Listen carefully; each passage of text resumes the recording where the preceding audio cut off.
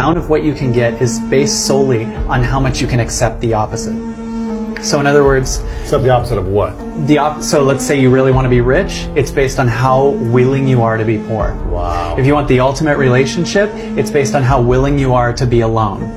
If you can love being alone, you'll cry out your codependency, you'll cry out the old story, and then you create a space for that. But if everyone is ambitiously just trying to date, they're going to be two attachments that are stopping each other from their inner truth, so it won't land. It won't last, right?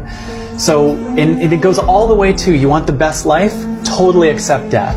Wow. To have the greatest life in the world, be completely and fully accepting of death. And the more you go, I'm fine with death, the more you feel free, right? It's weird because what we have now is a world of people who are really trying to put a million locks on the doors and protect themselves from a life they're not living.